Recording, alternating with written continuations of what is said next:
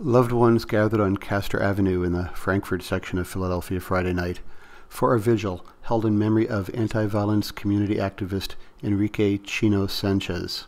Early Friday, Sanchez was walking with a friend when two armed gunmen attempted to rob them, but they had only a pack of cigarettes to offer. At the crime scene, police said that the assailants ordered the victims to give it up and then opened fire as they attempted to take cover inside a home.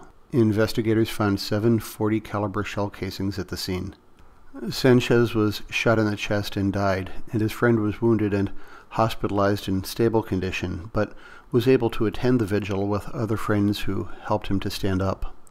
Murtha of the GunCrisis Reporting Project had previously written about Chino Sanchez and recalled meeting him in a new post Friday at PhiladelphiaWeekly.com.